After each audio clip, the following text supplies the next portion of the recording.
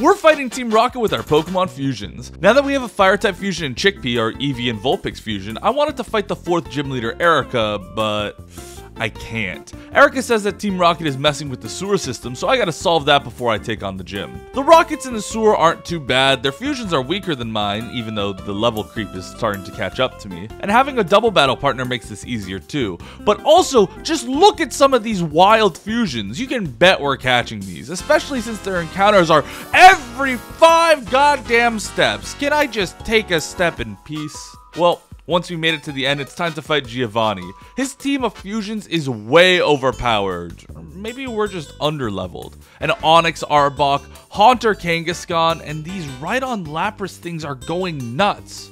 We ended up getting wiped. We'll have to grind and come back later.